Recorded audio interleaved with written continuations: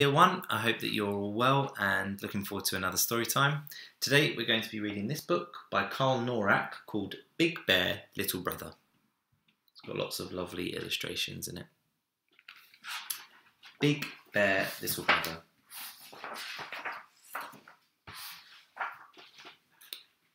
On the ice, with the wind blowing gently, Big Bear stopped running.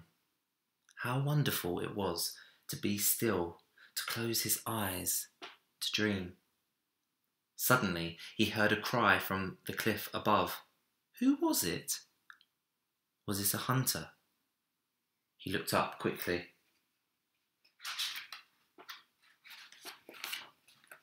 A child was tumbling through the sky, just like a snowflake. He must have slipped and fallen. He'd be crushed on the hard ice. Big Bear ran and dived and caught him safely in his huge paws. The little boy trembled when he realised where he had landed. "Don't be scared," said Big Bear. He put the boy down and started on his way. But soon he heard a voice behind him. "Wait! I'm Minnick. I'm coming with you." They walked side by side until they reached an ice bridge. Then Big Bear went ahead slowly, carefully, to make sure the ice was thick enough. Minnick followed him trustingly. After a while he said, "I like being with you. You protect me. Will you be my big brother?" Big Bear laughed. "I can't be your big brother. We're much too different." Minnick led Big Bear to the edge of the water and they leant down to stare at themselves. "Look," said Minnick. "We're not that different. We look just like each other when we smile." "Well, maybe," said Big Bear, "but I'm much taller than you." Minnick climbed onto a mound of snow.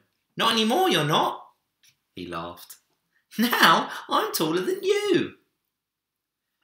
"But I can be terrifying," said Big Bear. To prove it, he growled loudly. Minnick climbed down, pretended he was a fearsome pirate and shouted in his loudest voice, "I'm not scared of you." Big Bear laughed.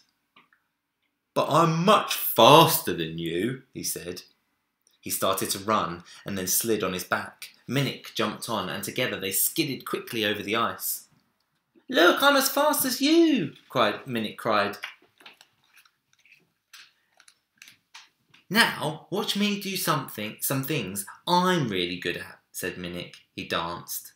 He juggled a snowball. And he walked on his hands. Big Bear tried to copy him. "You're right that we're different," laughed Minnick. "But we don't have to be the same to be brothers, do we?" Big Bear didn't reply. He'd sensed that a storm was suddenly approaching. "We must go," he said. "Walk close to me as quickly as you can. My body will protect you from the wind."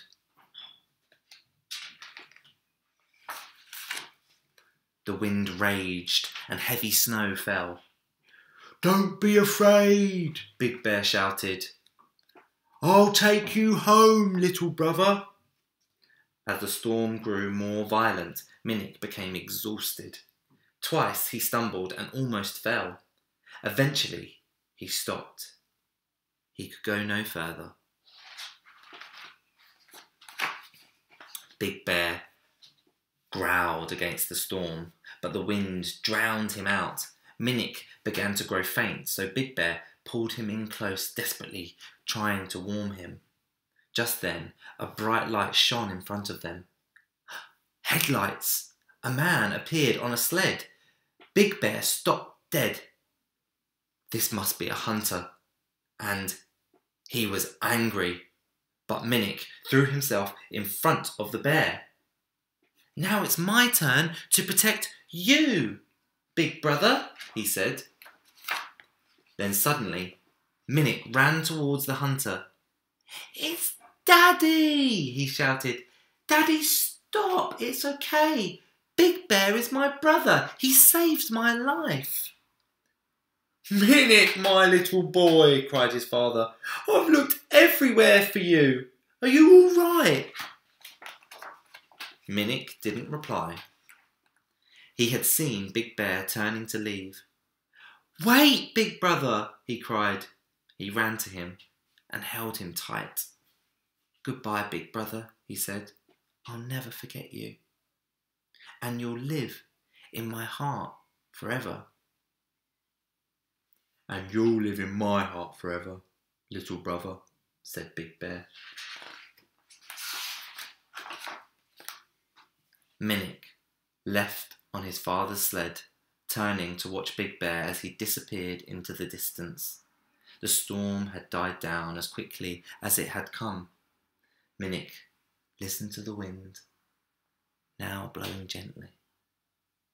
How wonderful it was to be still, to close his eyes and to dream.